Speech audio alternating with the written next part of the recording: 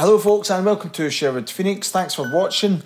We are currently open online and certainly you can give us a call on 01623 657 301. Our showroom will reopen on the 15th of June.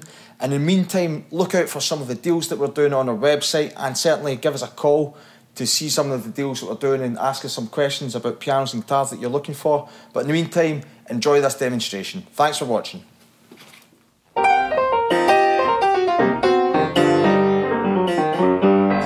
This is an Alterna upright piano. Its model number is an ER10. I think it's 110 centimeters tall, 88 note keyboard, and it's a two pedal. I'm going to open the piano up today. As you maybe heard on the intro there,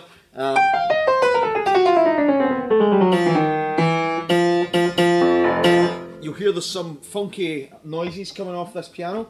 It is a piano that we've had traded to us, and I'll show you what's going on in here. So this is the kind of piano that probably wants to be, it probably wants someone to do some work to it, but we're currently rebuilding 30 pianos at the moment, and it's not something we endeavour to do. This piano was actually made in the Yamaha factory. You'll see the Yamaha logo here, and you also see some resemblances to Yamaha pianos with this piano. So you'll notice when I'm playing the piano, some of them are sounding harder than others, and certainly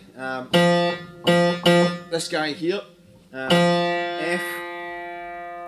Basically, this is the hammer felt off of F. It needs basically refitted. You hear that quite clearly. It's quite different.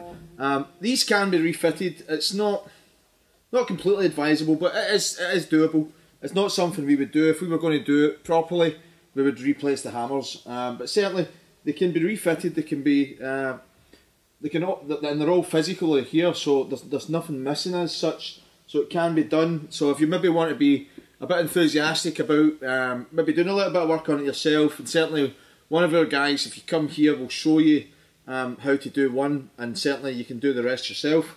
But what more can I say about it? The piano actually fundamentally does work fine. It's okay. And in actual fact, it's got quite a nice tone where you can hear, if you can hear past the noise from the loose hammers, the loose felts. I don't want to say the hammers are actually all pretty tight. There's no problems there, but where the felts are loose, some of them look all right, but are maybe loose on the bottom as well.